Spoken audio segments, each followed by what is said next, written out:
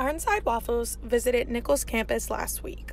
The food truck, presented by Sodexo, serves students in the Student Union courtyard from 10 a.m. to 2 p.m. Tuesday through Thursday. So, food service, I work for a company called Sodexo. We're a contract management company for Nicholls State University. We run the food service. One of our accounts is Tulane University in New Orleans, and at Tulane we have two food trucks. Ironside's Waffle truck is one of those, and so I'm working with the GM over there, and he once or twice a semester he sends his crew with the Waffle truck and basically allows us to use the truck for a day or 3 days in some cases. Ironside Waffles was a big hit among Nicholls students.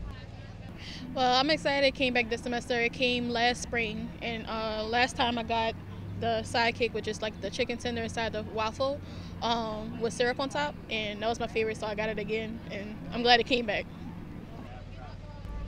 The food truck offered a variety of options that included both sweet and savory. Students' favorites were the sidekick, a freshly baked waffle and chicken tender, and the holy hazelnut, a waffle including Nutella and bananas for only $6. For $3 extra, customers could make it a triple threat with a drink inside of waffle fries. Credit cards, lunch money, and cash was accepted. If you missed the food truck last week, don't worry, they will be back next semester. Reporting for What's New NSU, I'm Ashlyn Verda.